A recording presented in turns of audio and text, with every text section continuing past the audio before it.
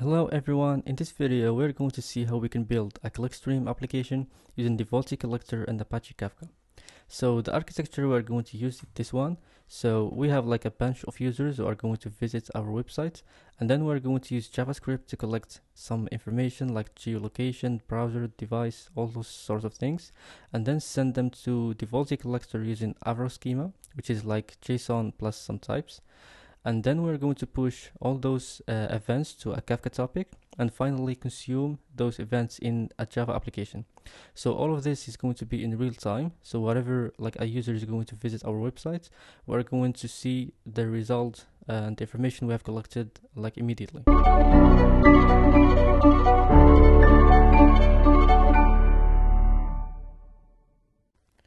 Alright, so I have created a GitHub repository containing all the information about the project. So as you can see, the architecture diagram, but the most important thing is the setup of each part. So we need to set up the website, the Volte collector, Apache Kafka, and finally the Java application. So let's proceed now and let's create our website. So I'm going to create a repository or a folder for this project, and I'm going to create it. So inside this, so it's going to be called Divolte Collector with Apache Kafka, and let's go inside it, and I'm going to create also a folder for our website, and I'm going to create index.html and also main.js, and I'm going to go back and open all the projects in Sublime. So here we have, and the contents of those two files is going to be here. So we just need to copy and paste. And also for this main.js, we can copy paste these contents, and I'm going to explain what's going on. So I'm including a script here for a free tool which is going to give me the geolocation about our users. And so I need to have this function callback which is going to give me back the information containing all the geolocation. And I'm writing here two JavaScript functions. The first is going to give me the browser information, and the second operating system.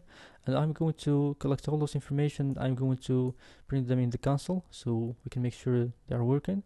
And also after this we can send them to the Volte Collector server. But right now we don't have the Volte Collector installed yet, so I'm going to go ahead and see if we can make sure this is working. So I'm using like VPN here to not show my IP address. So here we can see that we got all the geolocation and the browser information operating system as you can see here. So the website is working good right now. Let's go back and comment this, and right now let's install the Volte collector. So I'm going to use this to download the Volte collector. It's going to take some couple of seconds, and I need to unzip it. Yeah, so it is unzipped right now, and let me remove the tar file. So yeah, right now we have website and the Divolte collector. Let's go inside Divolte collector, inside conf file, and as we can see here we have Divolte, and we need to create some configuration files here, those three. So let's proceed and let's create those three files. Second is going to be this Avro schema, and the final one is going to be the Groovy. About the content, so we just need to copy this, and I'm going to explain everything in a moment. So we're going to copy this here. For the Avro schema, this is the one.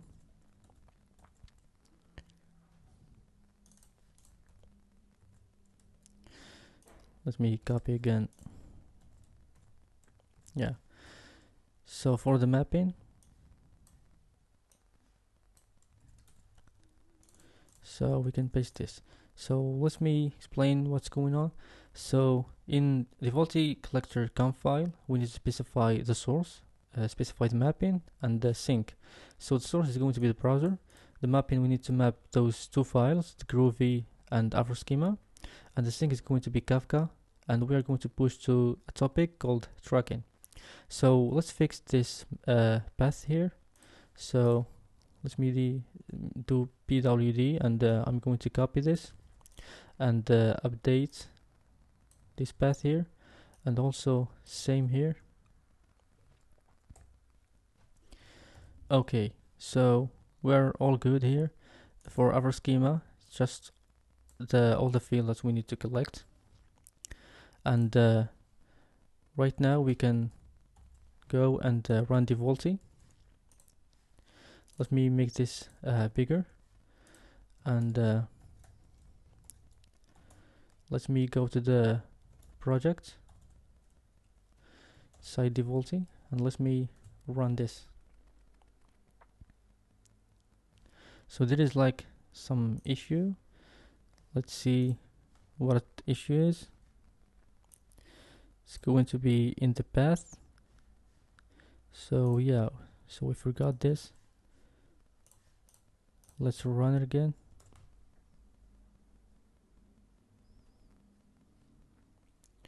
Okay, so it's good, it's working fine. Right now let's proceed and let's download Apache Kafka.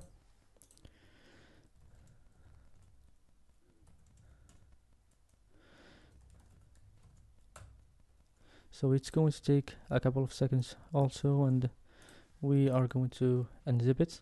Yeah, so let's unzip Kafka and let's remove also the tar file. So yeah, so right now let's go inside this. I'm going to have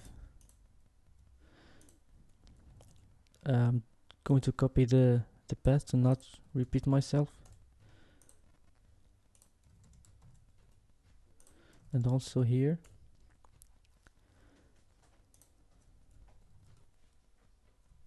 And I'm going to, you can go ahead and update the server property or Zookeeper property files, but we are going to work with the default ones. And right now let me just run Zookeeper, and also we're going to run the Kafka cluster. And you can create the topic, but there is no reason to do it because Divolte Collector is going to create it the first time we're going to load the HTML page. And right now let's create the consumer using the Kafka CLI to just make sure we're going to receive the information before go and download the Java application. So we have just created the consumer, and right now let's go ahead and, so as we can see here, we received those information. So it is not printed well because Kafka, when it's going to receive the input, it's going to serialize them. It's going to be just 0 and 1s, and the consumer needs to deserialize them. So right now we're not passing the our schema, so this is why we're not seeing those information printed well. So, but we know that things are working right now. Let me close this consumer, and we need to go ahead right now and download the Java application. So as you can see here, we have the Kafka consumer Java application here in subfolder.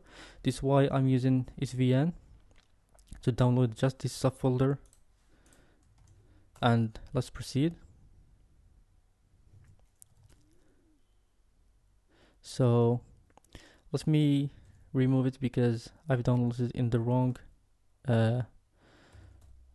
file.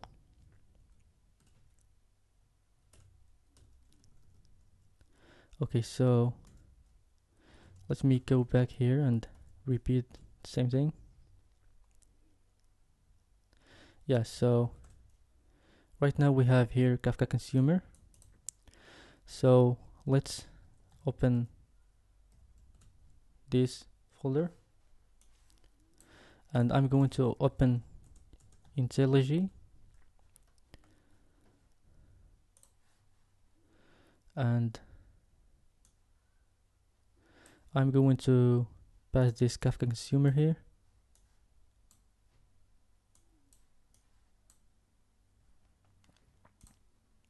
And let's wait some couple of seconds until the dependencies are downloaded,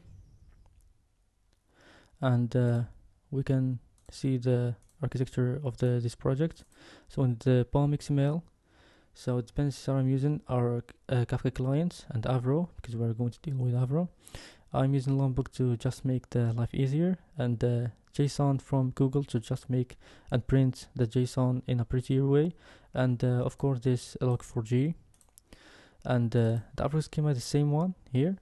This is the log4j property.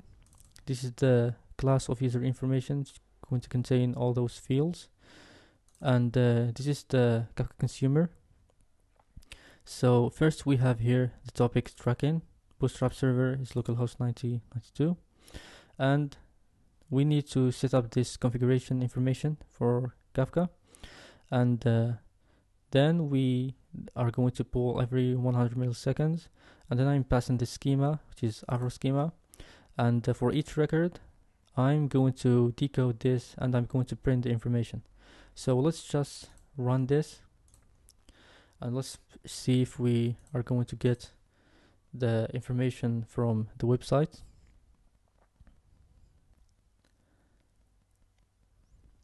So yeah, it's running. Yeah, so we got the last information, and let's right now do it again. Yeah, so we received the second, and let me go and change my location here to Netherlands, and let me refresh, and let's go here, and yeah, so it's giving me France because this VPN is free, so sometimes it's not working fine. Let's change it to Russia. Let's see,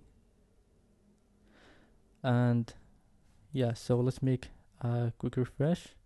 Let's go back, and yeah, we have Russia here. So as you can see, we made the whole clickstream pipeline.